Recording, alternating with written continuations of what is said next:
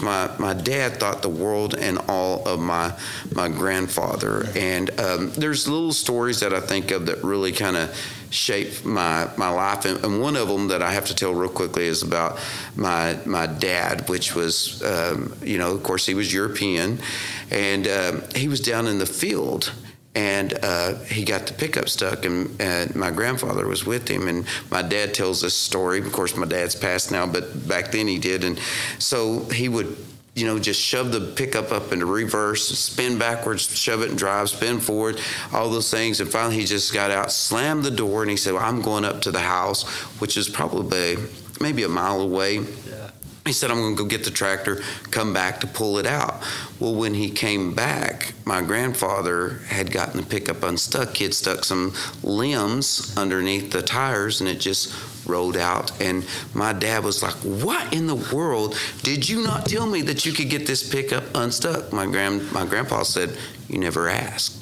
Yeah. And my grandfather was the full-blood Choctaw, never said very few words, but was so wise that I just loved and cherished him. But going back to the time when we moved back down there, and then my dad was working at for the Clayton law enforcement, and he ended up having a wreck that paralyzed him from the chest down.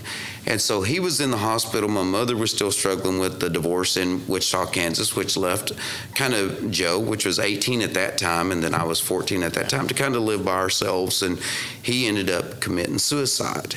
And so I don't tell that story. It's a very emotional story to me, but I tell that story because it's what shaped my life. And the reason why I say that, because from that point on, for about 6 months when I was 14, I lived by myself. And so if it wouldn't have been for my family, and then later on, I met my wife. I was 15. She was 16. We're still married today. Been married 35 years, but she always says that really we've been together 40 years because we dated 5 years before we got married. Yeah. And then when I was a senior, and so after living by myself for a period of time without food, I did have running water because it was on a well, but it was cold water and all those things. And so I feel like I can relate. I have a whole lot of empathy for people that goes through, because, a lot of times people think, well, why did they put themselves in those situations? But a lot of times you get put in situations that you don't understand why, and you don't know why they happen. And so that part, and then all of the people that helped me. I had cousins that let me live with them. I had a family by the name of the Holtz that took me in and let me live with them for a period of time. My wife's family, even though I was not married to her at that time, let me move in with them when I was a junior.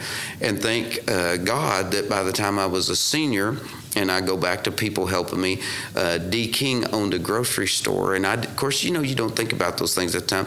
He was a Choctaw. He allowed me to work in his store in the mornings. Yeah. I'd go to school, work after school, and I was able to get my own apartment and live by myself and do all those things. And then when I was a senior in high school, I accepted Jesus as my Lord and Savior. My old pastor from when I was a kid showed up at the parking lot, and he said, I said, what are you doing here, Brother Bob? I hadn't seen you since I was like 10 years old. And he said, I'm here to check on your spiritual life. Your father had called me. My dad was in the hospital in Memphis, Tennessee at the time. And so I remember that very clearly. And my point with all of that story, though, is if you really want to know what drives and makes me tick, it's because of those years of, I can remember, she wasn't my mother-in-law at the time, but I remember going up to her. Is the second time, you have to realize I grew up in a family, Choctaws are very stoic. We don't really say a whole lot. I'm probably the abnormal part of that. That's the opposite of who you are, right?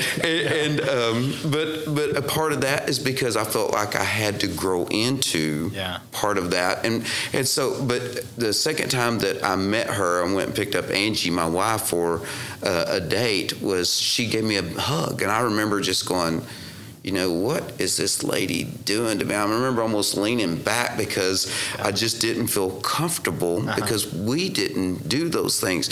But they helped shape my in-laws helped shape my life a lot too, because they were the loving, caring, loud, boisterous, just talk and have a good time and just express their emotions and tell whatever's on their sleeve. They just tell it. Not us. We just sat back and whatever kind of came your way, you just dealt with it in your own way and moved on. And so all of those things I feel like helped me be the leader that I am today, which is I'd like to think that I'm very caring, empathetic. I can fit in their shoes. Mm-hmm. You're never better than anybody else. People ask me, why do I still live in Clayton, Oklahoma? It's very rural. And it's because I'm Gary there. It's yes, I can say I'm the chief. I'm the 47th chief of the Choctaw Nation. We have 12,000 employees, all those things. But at the end of the day, when I go back home, I get to be that person that's just a good friend, a good neighbor. And so all of those things, I think, hopefully keep me grounded from being humble to and being that empathy and going back. I know this is probably for me it means a lot, but I think about when they asked Jesus,